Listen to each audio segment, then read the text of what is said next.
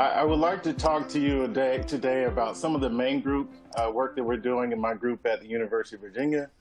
But before I get started, I would, of course, like to thank Chemical and Engineering News for this amazing honor. I would also like to congratulate the other awardees.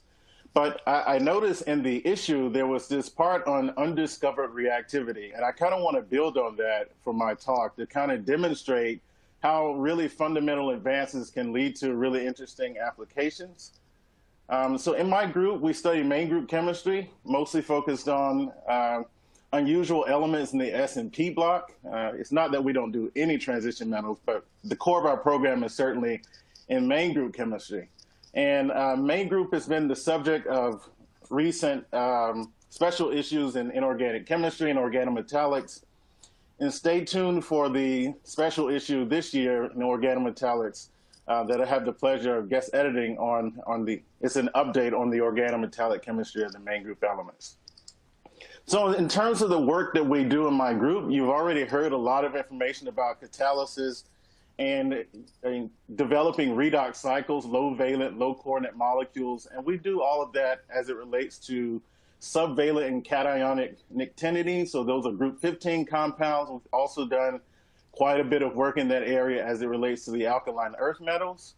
More recently, we've been studying carbon dioxide reduction as it relates to using these carbene ligands as mediators. But I kind of want to talk about something different today because many people know that we're working on that type of chemistry. Most folks don't know that we're doing main group materials type work for energy conversion. So I'd like to give a little bit of detail on that type of work that we've been working on. So we've been trying to make thermochromic materials. And those are materials that change color due to a change in temperature. Many people will be familiar with different types of paints for cars and things of that nature. You'll see cars that change color based on the weather. There are some of those type cars. There are more playful items like spoons for kids. There are baby bottles that change color, for example, when it's okay for the kid to consume the liquid substance. There are thermochromic mugs. There have also been discussions about thermochromic materials and dyes being useful for uniforms for soldiers. So instead of having to carry around a uniform that has multiple uniforms, various colors, you can have one uniform that adapts to the different terrains. For example, the desert versus being in a jungle. So those are the types of applications of thermochromic materials that we're interested in. To tell you a little bit about the types of compounds we make, I need to mention a little bit about the chemistry behind it. So we've been making organoboron cations in my lab. So based on the coordination number of the boron center, we give them different names. And we've been mostly interested in boranium type cations. So about 15 years ago, there was a review by Warren Peers, and there's a quote from that review that I'll read. Boron cations are elusive and highly electrophilic species that play a key role in the chemistry of boron. Despite early interest in the chemistry of boron cations, until recently, they have largely remained chemical curiosities.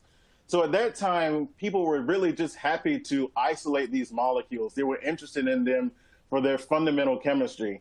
And some people thought that they were so electrophilic that they could not be isolated. So I'll show you how far we've come in a relatively short period of time. Now that we know that these compounds are very useful for catalysis, and I'll demonstrate the types of materials relevant projects that we're working on. So skipping some of the synthetic methods, we can make boron cations that are encapsulated in a heterocycle. So my group does a lot of X-ray crystallography to look at the bonding in detail for these types of molecules. So we can make 5-membered rings. We have also been able to make the 7-membered ring analogs, and these have various electronic properties. But I'll demonstrate the application that I think is very useful for these molecules at this point. So if you look at the structure on the left-hand side of the screen, you'll see a tri-coordinate boron center that is cationic. That particular compound is red at room temperature. But when you start to cool it, it will change color to colorless, the same molecule. And that's because you have this intermolecular oxygen-boron interaction going on. And that process is completely reversible. Okay, if you do the same reaction in a different solvent, you see a bit of solvatochromism going on. and you can go from orange to colors. And again, that process is reversible. And to my knowledge, this is the first thermochromic beryllium ion. So that is quite a significant advance, in my opinion, going from compounds that one thought you couldn't isolate. We've been able to develop a range of these types of compounds now. We can make boropens, borofluorines. We can make radical species. So radicals are interesting for materials chemists for charge transport and storage applications. We can even dope these molecules with other heteroatoms, so not just boron. We can make boron phosphorus type materials, and that is demonstrated in the bottom right-hand side of the screen. So we're making a range of these compounds now that really originated from just the fundamental interest for real applications. And that is demonstrated in the next slide for what I think is the next big thing for our group, and these results will come out over the next year or so. We've been able to now make thermoluminescent beryllium ions, and we're working on their optoelectronic and device applications. So you can see on the screen is one beryllium ion. On the left-hand side of the screen, you see that at different temperatures, they give different fluorescent properties. Also, in the solid state, it looks very different. So you can see the blue fluorescent compound in the second picture, and these give high quantum yields, up to 80% or so. And also, depending on how we drop cast these compounds and make thin films, they also show different properties. And that's because this is really dependent on the molecular packing of these materials. So this is something that we were working on right before we had to shut down because of the coronavirus. And we're now working on incorporating these into devices with colleagues in chemical engineering at UVA, the Gilliard and Choi groups. So this is one of the areas that I think, this chemistry will have a huge impact in the development of OLED type technology moving forward. We're also in my group working on boron doped pi electron type materials. So these are conjugated systems, which we link by molecules like pyrene, and then we link to borocyclic fragments. Depending on the structural properties, the twisting of these molecules in solution can also give different properties. And we've been able to extend this not only to pyrene-based systems, but also to benzene-fused analogs. But you can see the beautiful luminescent properties that we can elicit from these molecules. And we're now being able to develop, tunability among these systems as well. So what's next for main group chemistry in general? Main group chemists have always been able to develop interesting structures, unusual molecules, push the boundaries of bonding concepts.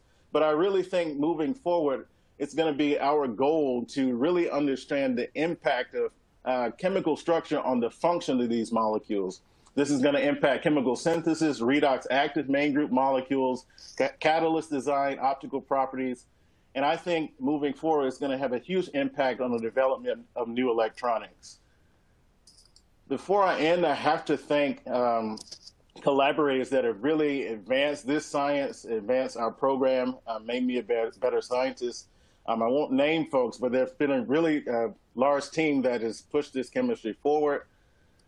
I'd like to thank probably the most important people in terms of getting the work done, and my research group has really been fantastic. It has been a pleasure working with them over the last 2.5 to 3 years.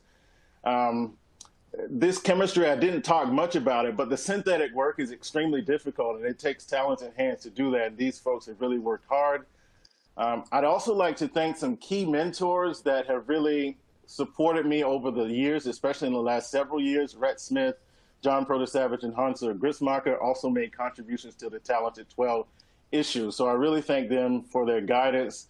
I'm really taking my experiences from my undergraduate, graduate, postdoc work and meshed it into some really new chemistry. So I'm really excited about moving forward. I'll be happy to answer your questions, and I thank you for your attention. Thank you so much, Robert. Those beryllium materials are so beautiful. I wonder, are there, and you presented a lot of different colors. Are there any colors that are like challenging to make or that you can't make? Yes, so the more red-shifted materials are definitely more challenging to make than blue materials. But this is something that we're working on, trying to incorporate a bit of design capability. Because on the front end, it's kind of difficult for us at this time to predict what colors we're going to get for these types of beryllium ions. And that's just because there's so few that give these properties so far. So that's definitely what we're going to be looking into moving forward. And you mentioned you have a collaboration with the chemical engineering department there at UVA. Right. Can you talk at all about those applications, or are they top secret? Yeah, so some of the compounds, the beryllium ions that you saw, are being incorporated into LEDs at this point. So we're working on that with the Choi and Gilliard groups in UV chemical engineering. And yeah, that's about all I can say about that so far, but we're working on that. That just started right before we were shut down due to the virus. And in the chat, someone asks if the beryllium compounds are water or product solvent sensitive. Yeah, so both. So some of them are sensitive, but the really advanced that I think I'm really excited about reporting very soon is that we've started to make air stable ones. And I think that's really important for future applications. That was the next question. Someone asked if how air sensitive they were. Yeah, the more recent ones are. We have not reported results on that yet, but we will be. So when you see the colors, is it just a total surprise, or is there any predictive nature in that? When structural changes we make that are similar to other compounds, of course, we can predict those. But just because there's so little literature on the types of beryllium ions that emit these types of colors, it is kind of a surprise until we can get the structure. Well, that must be sort of delightful in your lab. Yeah. Do your students come to you and say, "Look what I made"? It's lovely. Yes, and it doesn't even take them. Anytime that I see any colors, they know that a chemical structure or some beautiful colors is one way to get me out of the office and in the lab to see what's going on. So that is a nice aspect. All right. Well, thank you for the wonderful talk. I really appreciate it.